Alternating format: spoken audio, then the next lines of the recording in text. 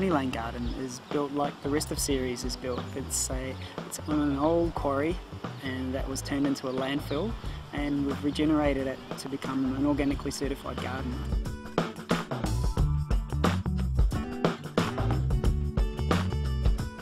CERES Community Food System supplies education services to all kinds of schools, to volunteers. We have children coming here with their primary schools, learning about where the food comes from, that it doesn't come from plastic bags in the supermarket. Adults coming here to learn how to organically garden in their backyard.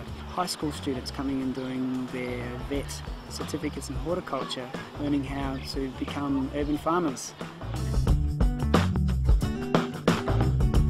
So we have another market garden 2 kilometres up the road, and it's a heritage 160-year-old market garden. It's about a hectare, 2.5 acres. That's been farmed continuously since Melbourne existed. It's on the banks of the Merri Creek on beautiful alluvial soils, and we have 2 full-time farmers down there and numerous volunteers, school groups, corporates come down there to do their day out of the office on the farm. Getting your food locally from our garden means that it gets harvested and it's just taken up to the market, up to the top of the cafe, a couple of 100 metres away from me. And we really want to continue that tradition of farming in the city and showing that it's possible.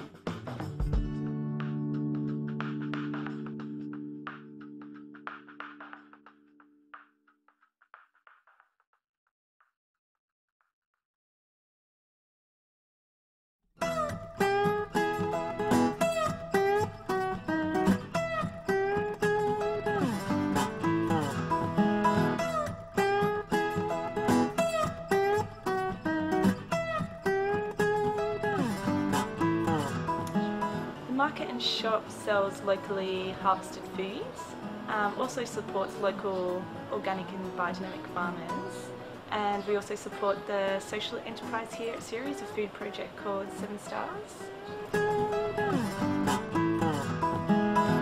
So in the food purchasing policy, we have to buy food that's produced locally, organically, that's GM free and fair trade, and that tries to minimise packaging as much as possible.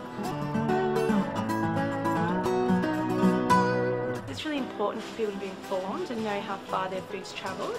By choosing to buy food that's locally produced, that's organic, and so you can sort of make less of an impact on the environment. Choosing to buy foods in bulk also makes a big difference and minimises packaging. Part of the market is the community kitchen, and out of there operates a food project called 7 Stars, and so it's using excess fruit and veg that's harvested at CERES and producing things like dips and preserves that we can then sell in the shop.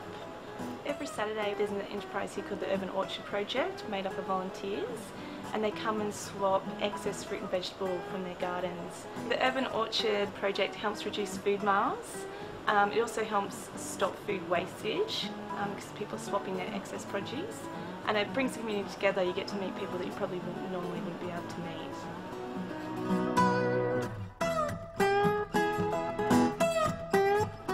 The Market and Shop provides the marketplace for people to be able to come and buy locally produced foods so they can have access to it. And because we have music and a nice kind of scene here, everyone can relax and socialise and get to know other members of the community.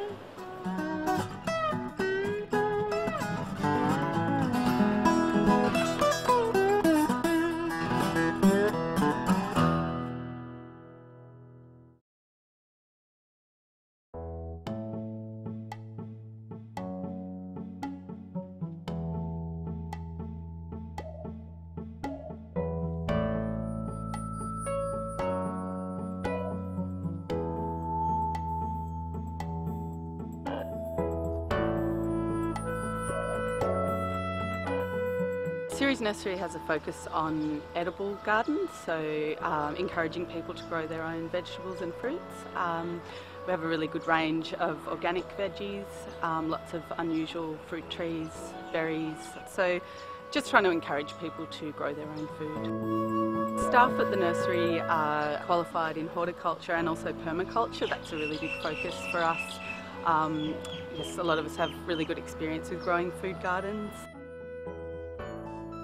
As part of our purchasing policy, we offer some fertilisers in bulk. We also offer a range of organic manures, composts.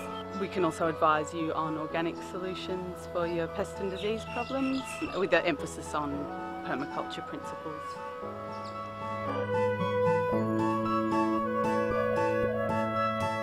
The nursery promotes permaculture because it makes such good sense. It is a way of working with nature rather than against it, but it's about so much more than gardening as well. It's really a sort of set of ethics that you can take into your life and beyond. It's about using energy wisely, caring for people, caring for the earth, and using your fair share. We offer a range of different courses: organic vegetable gardening workshops, bush food workshops, and also a permaculture design certificate course. Growing bush foods in your garden is a really good way to incorporate some native plants into your food garden. There's lots of indigenous, so locally native food plants that have an edible component. Plants like island celery, warrigal greens, native raspberries, they can all be easily grown. A lot of them are very low water use, which just assists with adding a bit of diversity to your food garden.